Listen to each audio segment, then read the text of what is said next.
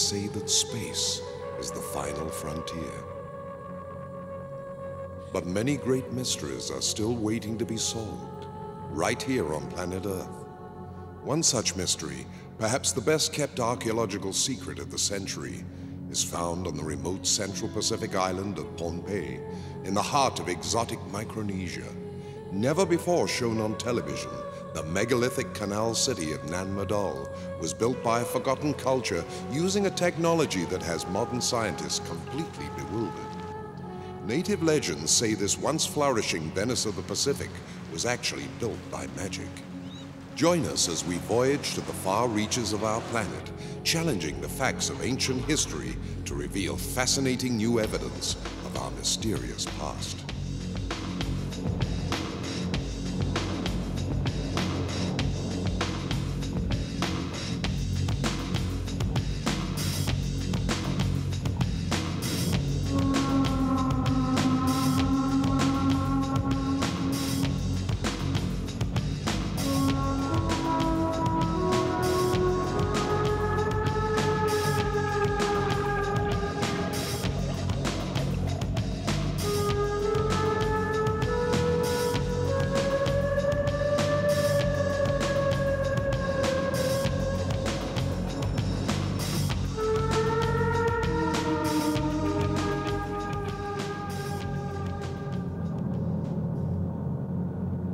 Based on the controversial Lost City books by maverick archaeologist David Hatcher Childress, this is Lost City Adventures. Come with us now to the faraway Pacific island of Pohnpei, deep in the tropical jungles of Micronesia, to solve the riddle of the flying stones of Madol.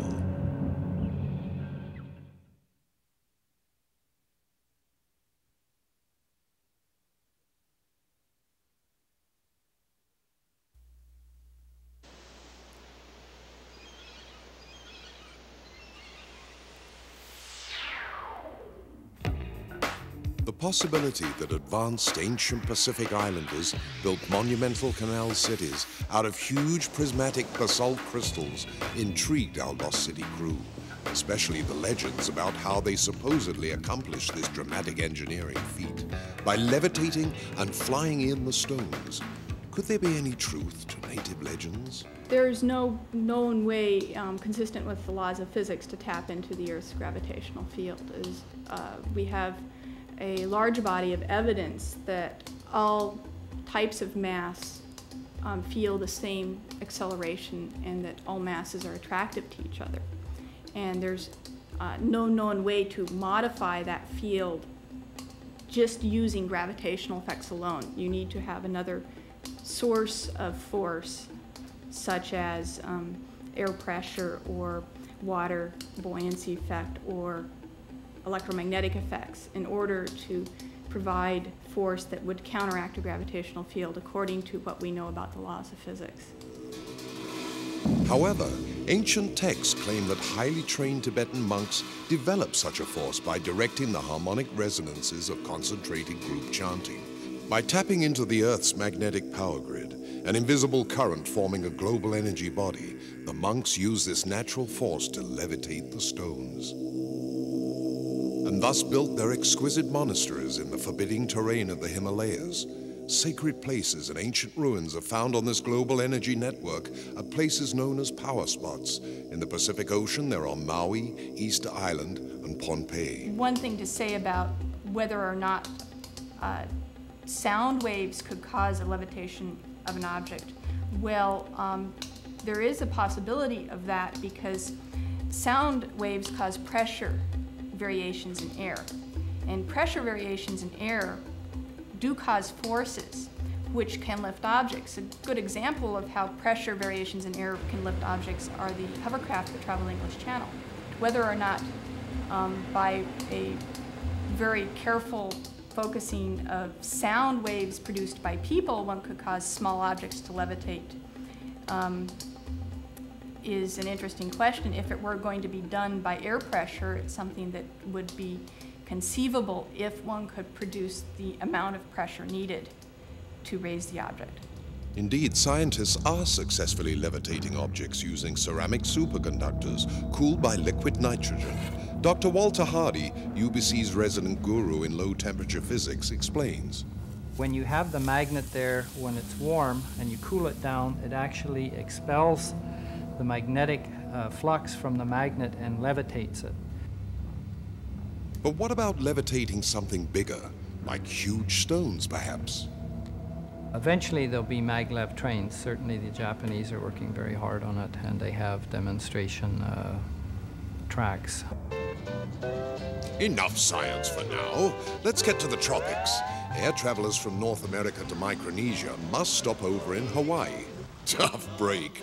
Try to suffer through.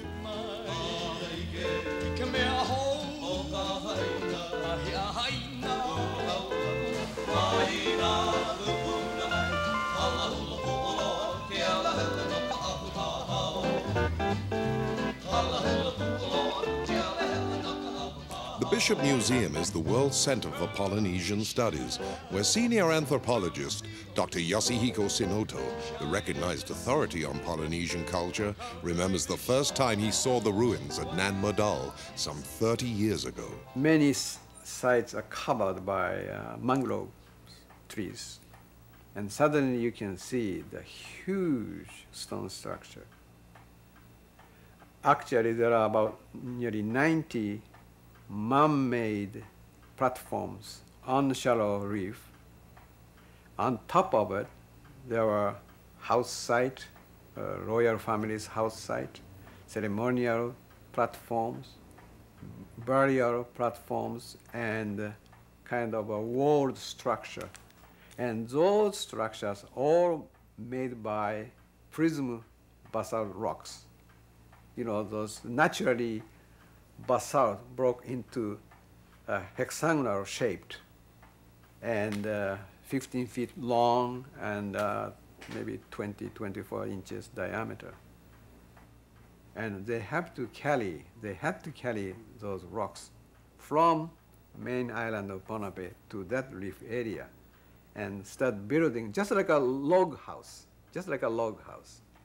And when you see that, the impression you get, oh my God, you know, South Pacific Islanders can build such a big, you know, structures. How they could carry such heavy basalt columns?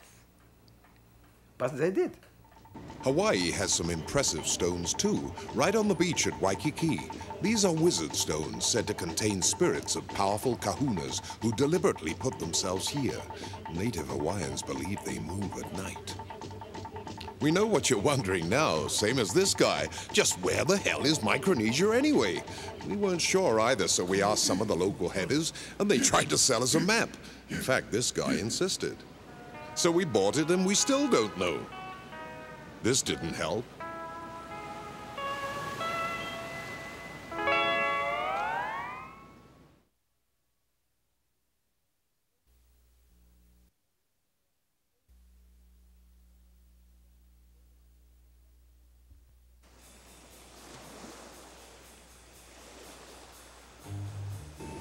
Getting to Micronesia is something of an adventure in itself. We're in the cargo hold of an Air Micronesia 727 jet. It's like the airline version of a tramp steamer. Half of it's cargo, the other half is for passengers. It's a long-range island hopper because we'll be stopping at many islands on our way across the Pacific. Our first stop, 2 hours out of Honolulu, is the last of the Hawaiian island chain, Johnston Island, a high-security military base. From there, we'll go on to the capital of the Marshall Islands, the atoll of Majuro. Our next stop is then the atoll of Kwajalein, another American military base. From there, we'll go on to the first of the Caroline Island chain, Kosrae. And there, we'll begin our quest for the lost cities of the South Pacific. Micronesia is actually thousands of islands and atolls in 4 major island chains spread over 7 million square miles in the Central Pacific. The Air Mike Island hopper leaves Hawaii at 6 a.m. for the flight west, crosses the international dateline twice, and lands at one U.S. military island with its very own time zone. As one traveler put it, you'll fly from today to tomorrow, back to yesterday, and land again in tomorrow. Makes you tired just thinking about it. All this time zone jumping only gets you as far as Koshrai, where Dr. Sinoto suggested we check out the ancient stone port city of Layla. But our first stop is the top-secret U.S. military destruct facility of Johnston Island, 2 hours by air from Honolulu.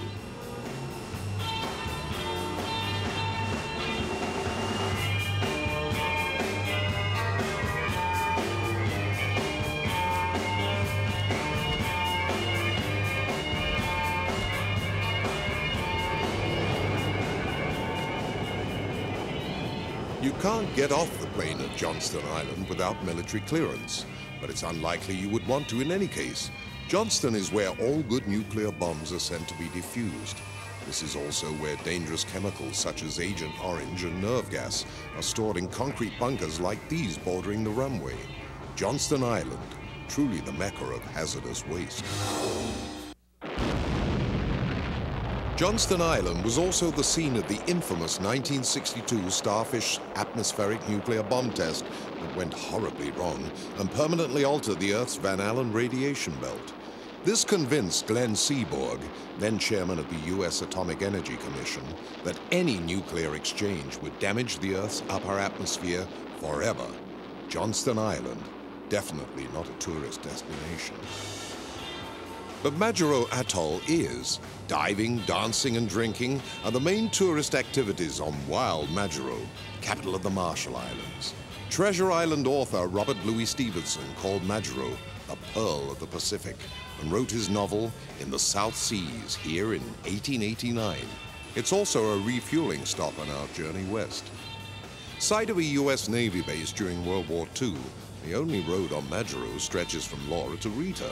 Beach town's named after actresses Lauren Bacall and Rita Hayworth by the Marines stationed here.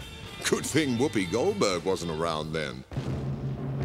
You wouldn't have to ask any of the courageous soldiers who fought here during World War II in some of the fiercest, bloodiest fighting in history, where the hell is Micronesia?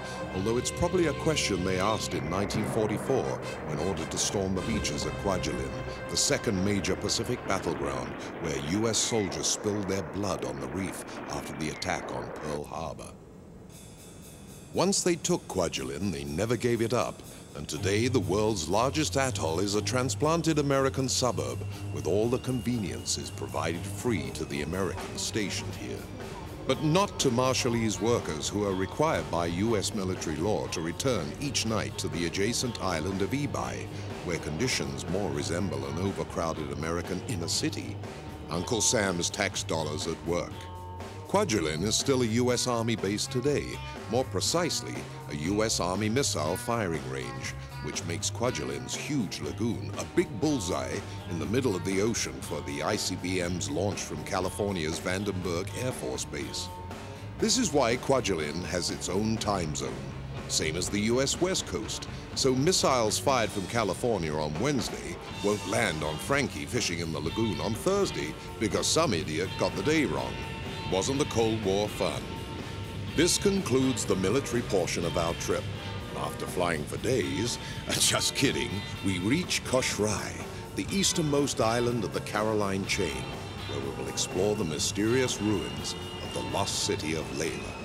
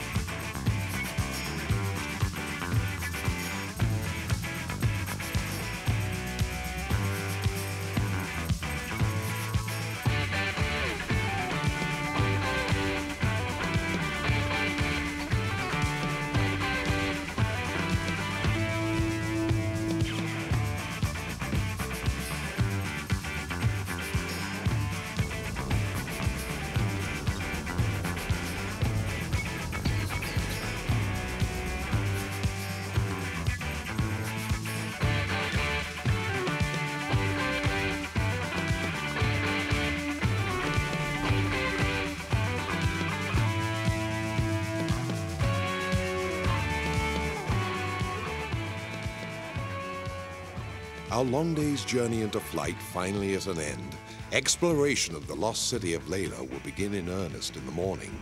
But first, we dance.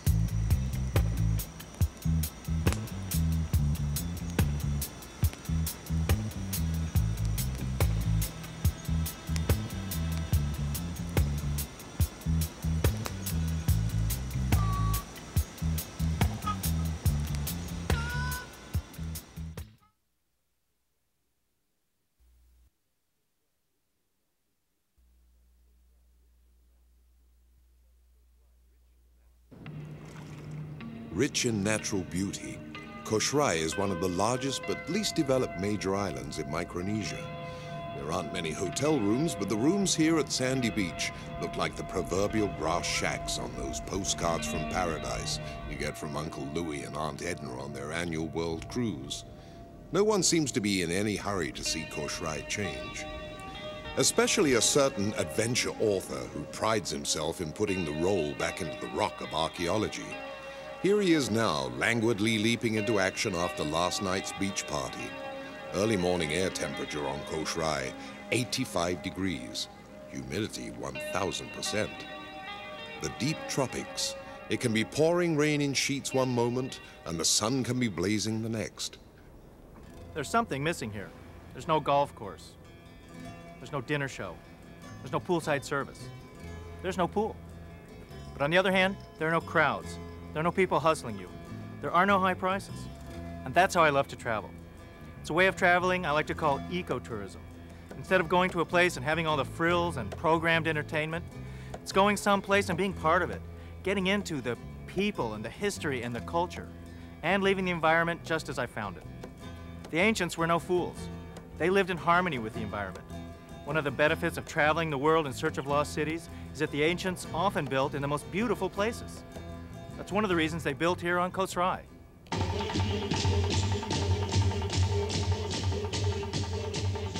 They also may have built here because Koshrai, along with the island of Pohnpei, is at the convergence of many ley lines, marking this as one of the so-called power spots of the world. Remember the world power grid and the chanting monks?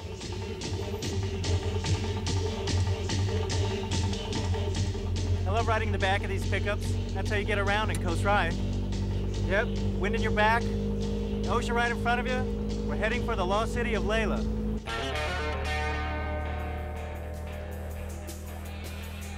Layla is a separate island joined to the main island by this causeway. Off to the left is a deep natural pool in the lagoon, where they buried the kings who once ruled over the ancient city. We'll scuba dive there after investigating the ruins.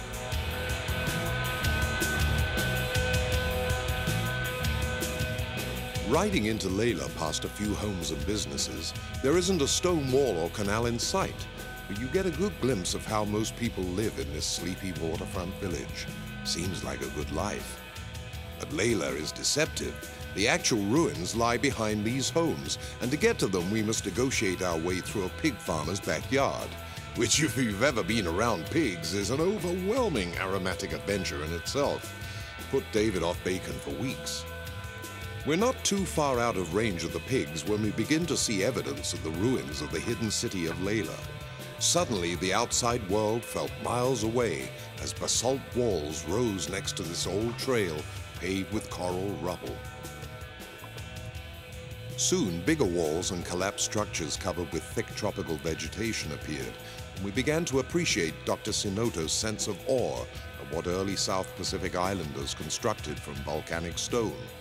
These vast, encompassing ruins are a totally unexpected sight out here in the tropics.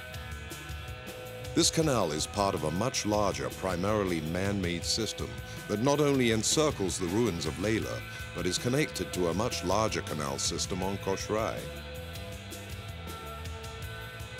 As we explored Layla's ruins, we crossed more canals, saw burial mounds, numerous walls of huge hexagonal basalt logs, and this remaining section of a coral plaza, where one imagines early Koshraians singing, dancing, trading goods, and offering tributes to their kings. But our brief wanderings leave us unprepared for our first sight of the megalithic walls of the main compound called Kenya Fulat.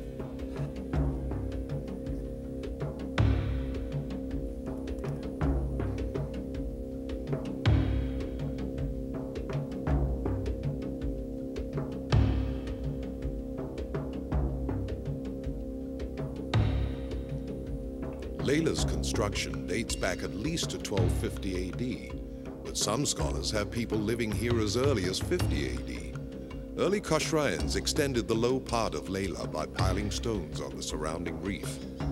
They used this new land to build a massive walled city for Khosraian royalty. This royal city once covered the entire lowland area of Layla Island. Though much of the outskirts have been destroyed, the remaining ruins still cover a third of the island. But we still don't know who built Layla or how. Only the legends remain. One legend here on Khosrai claims that two magicians came from Tahiti. They came here to build this city. According to the legend, they went to a mountain in the interior of the island called Mount Finkel. It's about 10 miles from here. What they did then, according to the legend, was magically levitate these stones and move them into place where we see them now. Levitated the stones. Easter Island, Nan Madol, Layla. It's a recurring theme in Islander legends about megalithic structures. Could it be true? David couldn't get the thought out of his mind that the ancients knew something we've lost or never knew, and as darkness descended upon the mysterious city, suddenly he felt alone, isolated in the dense overgrowth of a forgotten culture's ruins. He wondered what amazing sight the jungle held for him next.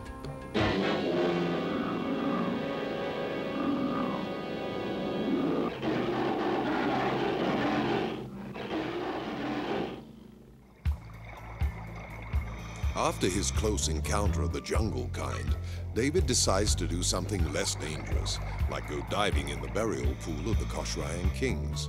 Right, nothing like swimming in an underwater cemetery to soothe the nerves. Perhaps fearing some evil curse or out of respect for the dead, the locals won't dive here.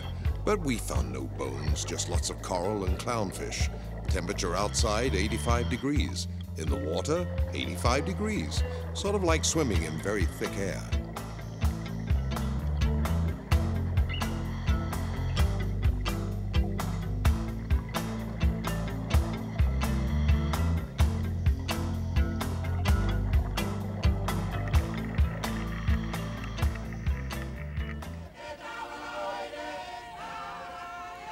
One of the difficulties in reconstructing the ancient history of Khosrai is the lack of any oral histories or continuous archaeological record.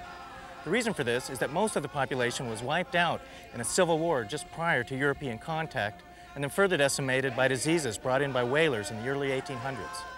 The real history of Khosrai then begins in the mid-1800s with the arrival of Congregationalist missionaries from Boston. They saved the population from almost certain extinction. However, the ancient traditions of Khosrai almost all but vanished. As a result, the people here now know very little of their own history.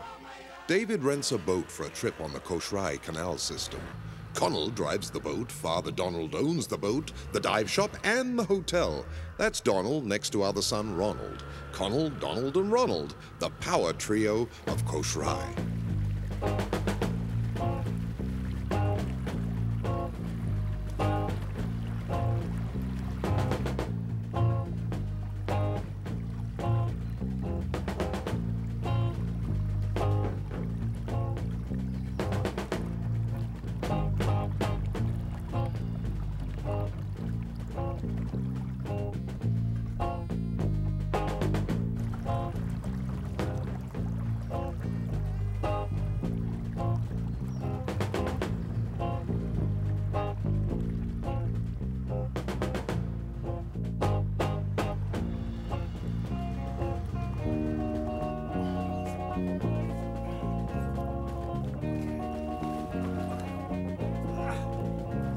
First rule of boating, never leave the pilot stranded out on the mangrove spikes.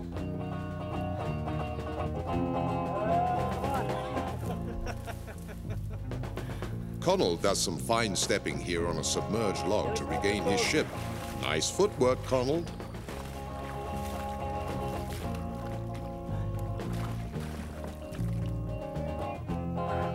Okay, we're clear. Khosrai was once home to a culture whose people engineered a complex canal system and moved thousands of huge stones to construct a great walled city for their royalty. But their history is lost, their knowledge and secrets vanished forever. What happened on this mysterious island? Perhaps the answer can be found on an island where the history of a megalithic canal city lives on. Next stop, Pompeii, and the city known as the Venice of the Pacific, Madol.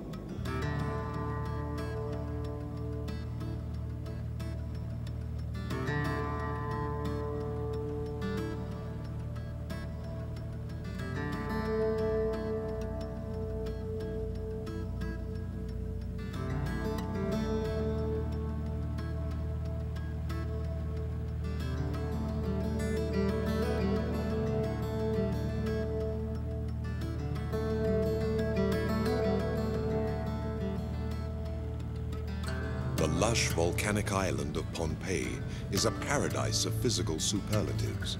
Rugged tropical rainforests, 2,000-foot mountains, plunging waterfalls, a beautiful lagoon, twisting canals and steep cliffs, the most famous being Sokes Rock, the diamond head of Micronesia. With an annual rainfall of over 400 inches in the interior, Pompeii is one of the wettest, greenest, and most beautiful places anywhere on Earth. Waiting to pick David up at the airport is the owner of the Hotel Pompeii, Mercedes Santos, matriarch of the Santos family, one of the biggest clans on the island. She knows everybody, everybody knows her, and she can get it for you wholesale. Thanks for picking me up at the airport. David wastes no time getting to the most important topics. Hi. Where are all your daughters? Oh, at home. At home? Oh. Hi! Good to see you. Now we know why David always likes to come back to his favorite place here on the island, Hotel Pompeii. On Pompeii, Casalelia, like aloha, means hello or goodbye, and sums up the languid life of the tropics. Nobody cares if you're coming or going. The people are friendly, making Pompeii truly a paradise found. For a really close-up view of Sokes Rock, take a boat trip round Sokes Harbor. During World War II, Japanese occupiers made Pompeians carry heavy naval cannons and mounts 1,000 feet up these cliffs. It took almost a year to put them up there, but Pompeians claim they were able to do it by using a special magic that makes things lighter.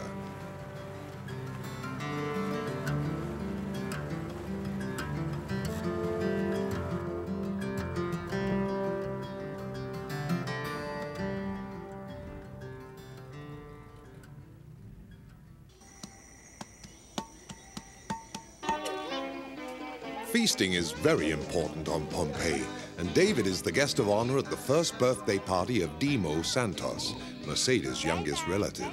The first birthday of the male child calls for a traditional feast, but on Pompeii, any excuse for a feast is a good one. One thing was guaranteed: nobody was going home hungry. The kids are very excited, but have to wait their turn, as the order for entering a traditional feasting house is very strict. Nan Marquis, or high chiefs, must enter first, then guests of honor, then nobility, then everybody else. Remembering the trek to Layla, David declined the roast pig.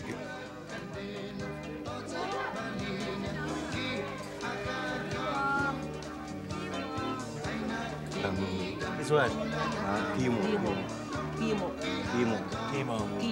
Gimo. Yeah. David got a little skunked at the party, keeping up with the toddlers. Man, what was in that punch? It put David right into his favorite fantasy, Elvis, the missing archaeologist.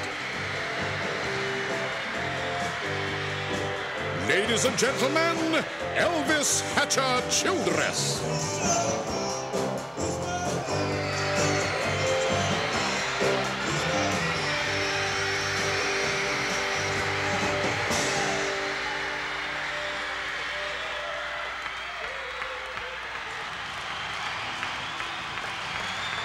Elvis has left the cabana.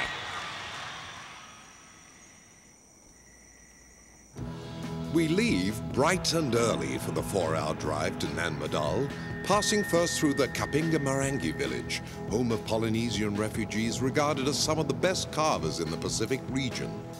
The road is good through town and out beyond the causeway. But the road and terrain quickly change just a few miles outside of Colonia. In fact, this road is so scarred by potholes from the continuous ravages of the Pohnpei rains that work on it goes on year-round to keep it from turning into a muddy ditch. The roads outside of Colonia are so bad, they are known as being among the worst in Micronesia. Out here, a man's wealth is determined by the number of pigs he owns. Somebody's life savings is escaping. Quick, call the bank guard.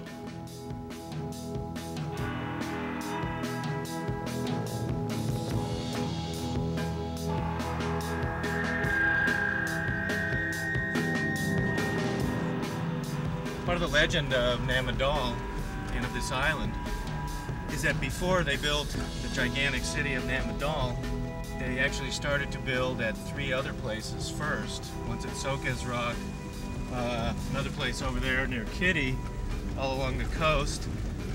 But it wasn't until their 3rd location, the location here at Temwen Island, where we're going right now, that they found the spot. And they found it when they stood atop this pyramid-shaped mountain overlooking the lagoon. From here, it is said, the 2 brothers who built Nan Madol saw the underwater ruins of another city called Kanamweso and decided to build Nan Madol on top of it. This is the Pohnpei Agricultural Trade School, or PATS. Run by Jesuits, it's the oldest school on the island.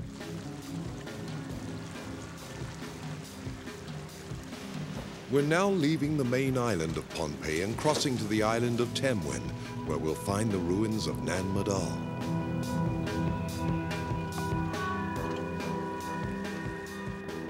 Pohnpei is a typical volcanic island rising from the ocean floor to peaks 2,000 feet above the surrounding lagoon, protected from the sea by the encircling barrier reef. And for those of you who've been dying to know what an atoll is, it's what's left of the reef when a volcanic island blows its top. Pohnpei is the 3rd largest island in Micronesia, but has the most uninhabited landmass due to the extremely rainy conditions of the interior. Here's where we started today, 2 lifetimes ago and 50 miles away by bouncing truck. So $10 for one. Normally accessible on foot, unseasonably high tides forced David to negotiate for an outrigger to get us to Nan Madol. Just now coming up to Nan Madol, the canal city. Nan Dao is the main structure. It's coming up right up ahead. After paddling for 30 minutes in the driving rain, David enters the main canal, and the ancient city rises up before him.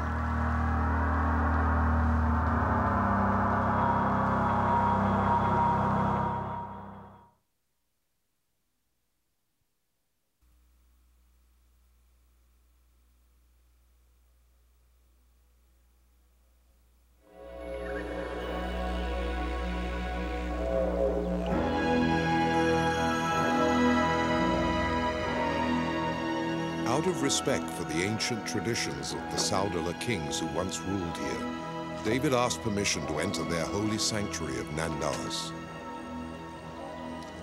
I humbly ask of the Saudalair kings permission to enter the sanctuary of Nan Dawas. No lightning bolts strike him, so David enters.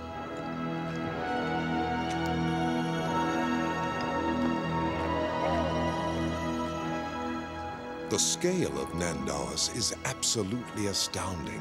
5, 10, 20-ton prismatic basalt crystals, stacked log cabin style in walls 15 feet thick, 30 feet high, and longer than a city block. This cornerstone alone weighs over 50 tons.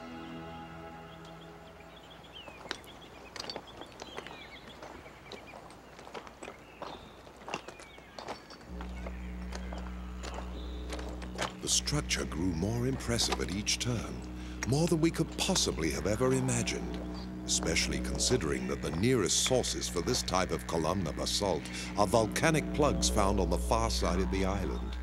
How could primitive islanders have quarried and moved such heavy basalt columns? Once here, lifted them 30 feet into place. We finally truly understood the awe with which Dr. Sinoto spoke of his first visit to Nan Madol. It is natural for basalt to take on magnetic properties as it cools, but these stones at the entrance to Nan Dawas are strangely magnetized. Could this be associated with the magic that levitated the stones to build Nan Madol? Uninhabited when the first Europeans came here in 1528, no one can say for certain how old the ruins are, though estimates range wildly from 1,000 to 4,000 years. But it would have taken thousands of islanders decades to build this compound alone, and it is only one of 92 other similar structures built out on this reef.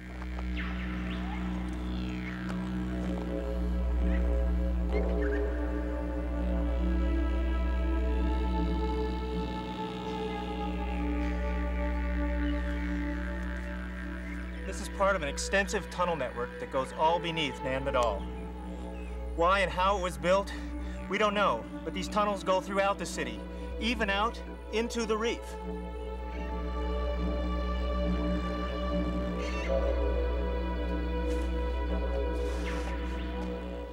Some archaeologists believe that this underground structure was one of the tombs of the Sadler kings, while other archaeologists maintain that this was a jail, and still others say that this was part of the tunnel system of Nan Madol.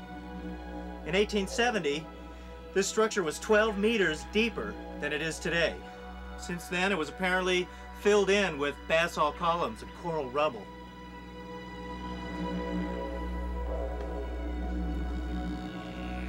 It was getting dark when the bats came out, reminding us that Pompeians warn against disturbing the spirits by staying overnight on Nan Madol. So we left the ancient city, knowing we would return the next day.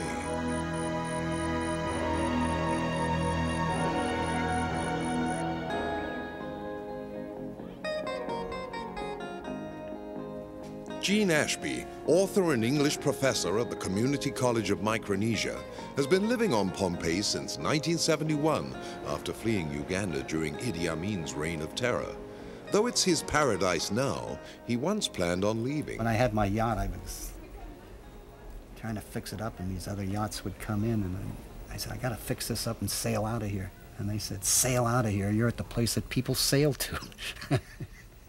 Are people afraid to go to the ruins there at Nan Madol? Some superstitions there or something? Yeah, they are. They're afraid, but they're not. I don't like to go to a cemetery at night. I feel kind of spooky. And they don't like to go to Nan Madol for the same reason. Nan Madol essentially is a cemetery. There's tombs there. They've been excavated and things of this sort. And they know their ancestors are buried there, and they don't feel comfortable about it at all.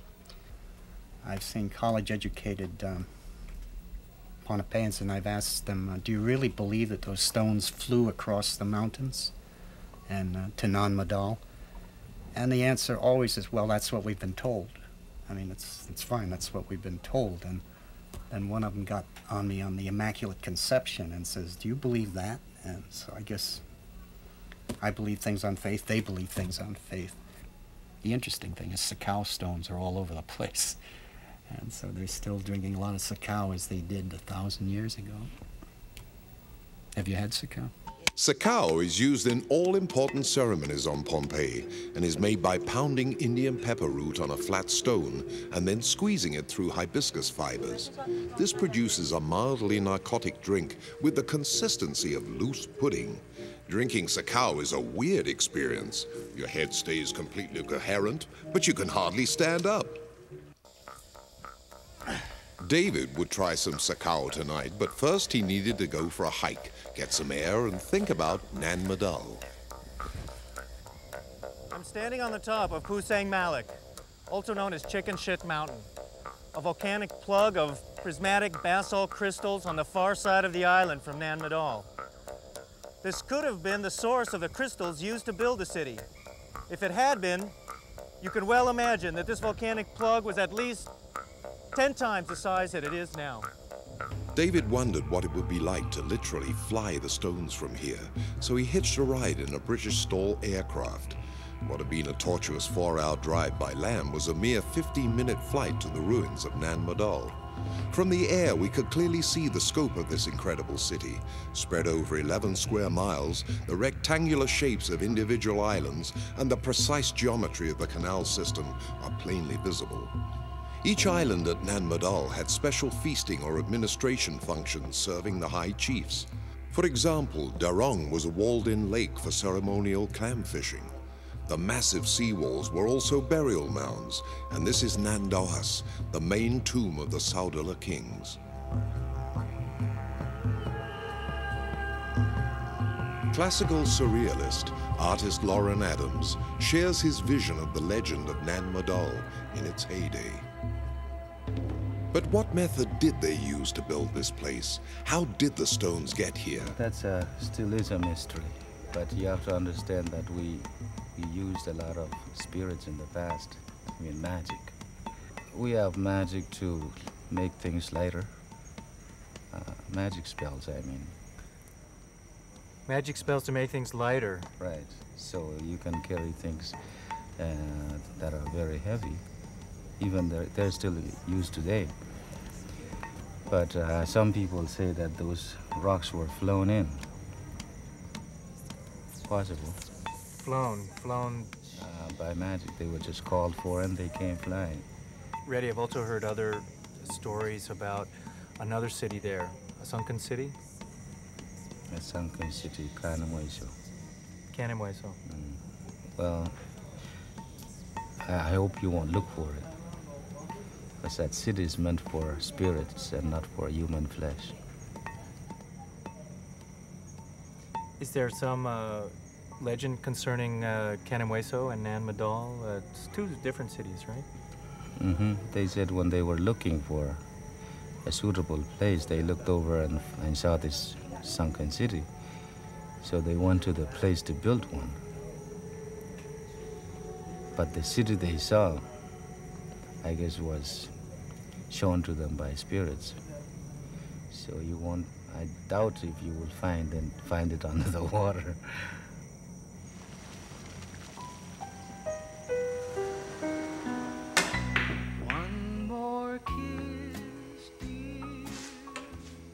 So we go from a cacao bar, the ancient spirits of Nan Madol, here for some distilled spirits at the Little Micronesia Bar.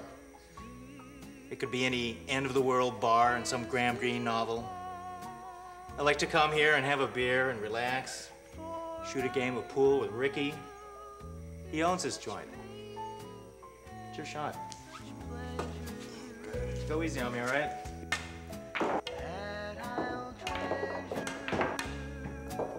There you go, sucker. Hey, I told you to go easy on me. But I did.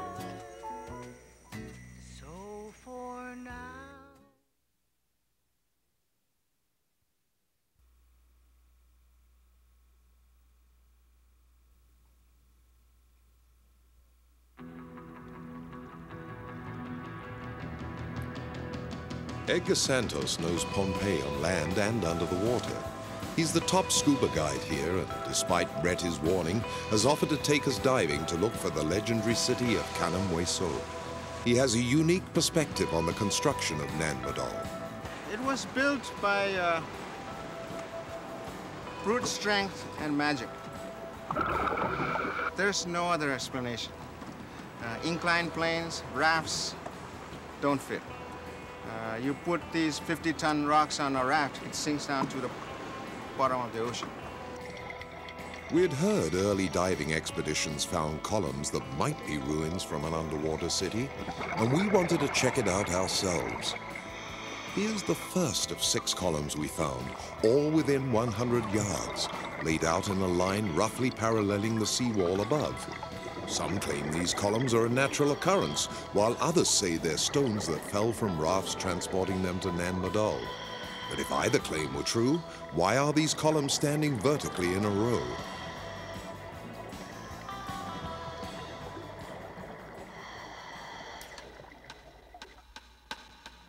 We had explored Nan Madol on land, from the air and underwater. Now it was time to look at it from the sea, so we headed for the canal system in Edgar's boat. After racing past the gigantic monoliths of the outer seawall, we entered the canals and floated past Pan Kedira. This was the administrative center of Nan Madol and was also known as the Forbidden City.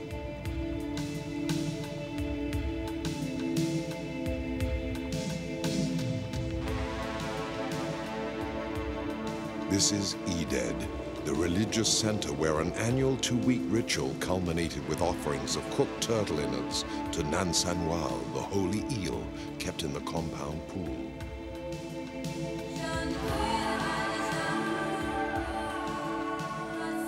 This is the entrance to the islet called Pai Kop, which had 2 pools for raising and harvesting turtles.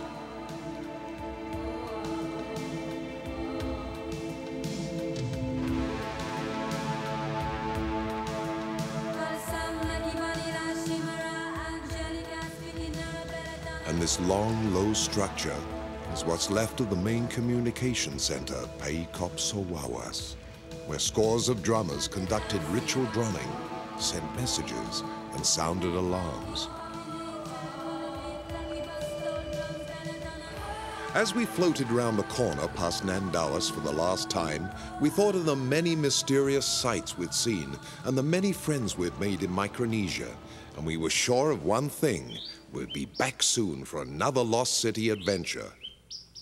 We hope you enjoyed coming along on the journey.